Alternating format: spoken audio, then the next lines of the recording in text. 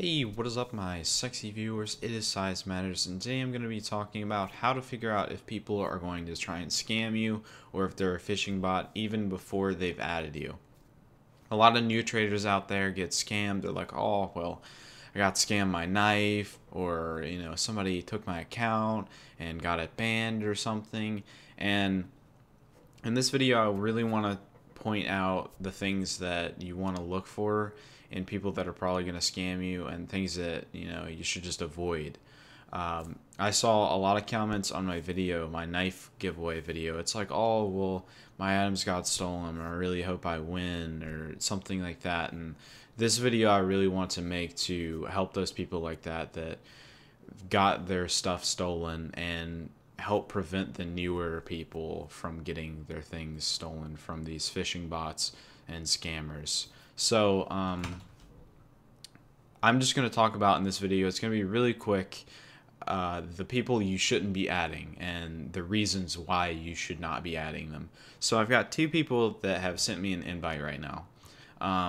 And there's a few things you look at immediately when somebody adds you. So I've already got this guy's profile up already. So first of all, you're going to look at Steam rank, Steam level, I mean.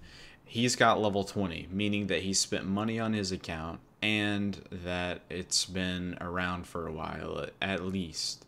So we know for a fact that this guy wants a Steam account and is not probably willing to just throw it away by spamming links or trying to scam. That isn't 100% accurate all the time. People do get their accounts stolen, and then Fisher bots will take them over and start spamming on them. And then some people just get greedy, and some people just try to scam. If you're not aware of all the prevalent scams, then I've got another video on that as well. I'll put a link down in the video, and that will teach you all the scams that I know personally. There are scams that just pop up every once in a while. They're like, oh, I got an idea, maybe this will work.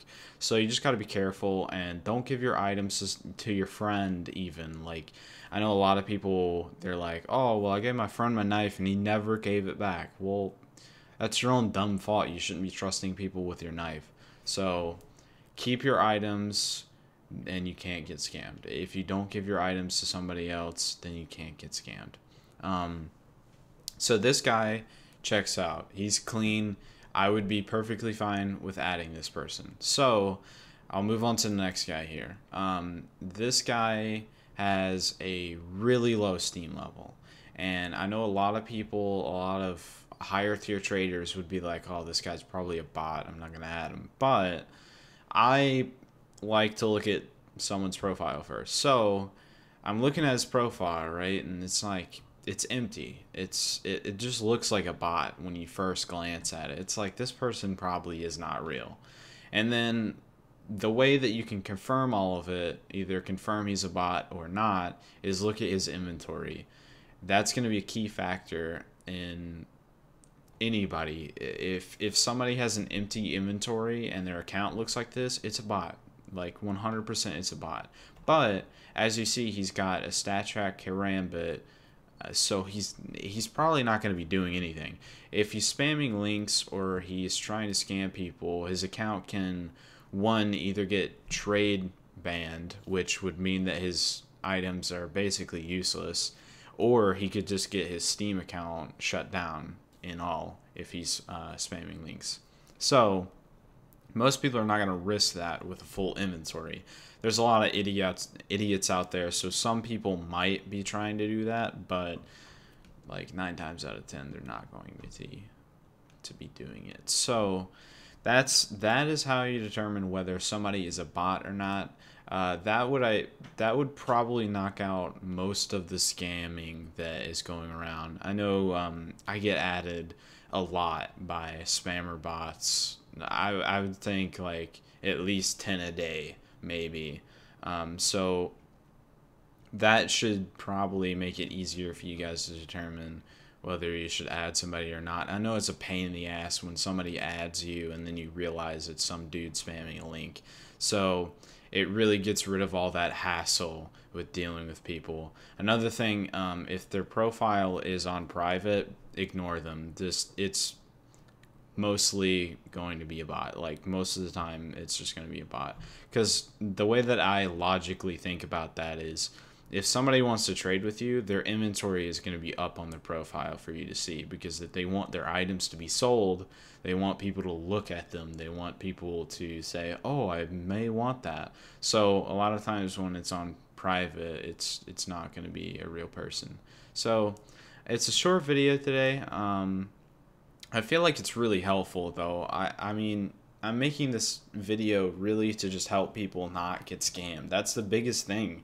And a lot of people do get scammed, I know, because people come to me and it's like, I had my knife the other day and this guy said something to me and now I don't have it anymore. It's like, well, you just got to be careful. And some people, you know, they get greedy, or they're just anxious, or they just, you know, want to have something else, and then next thing you know, they just don't have their knife anymore, and then they're out all their money that they spent on the game or what they traded up to. So it really sucks getting scammed. I've only got scammed once, I think, before, and it was because somebody told me an item was really good in TF2 and I believed them, and then I realized that the item was actually really shitty and it couldn't be sold. It wasn't worth anything. So it sucks when you do get scammed, but don't let it get you down. I didn't. I worked through it, and I still have all my stuff today, and I haven't been scammed ever since. I've been really cautious. I analyze everything someone says. If somebody's like, hey, dude, can you give your knife to your friend right quick? I want to make sure you don't, like, sell it or something stupid. I'm like, no, dude, I'm not going to give my knife to my friend.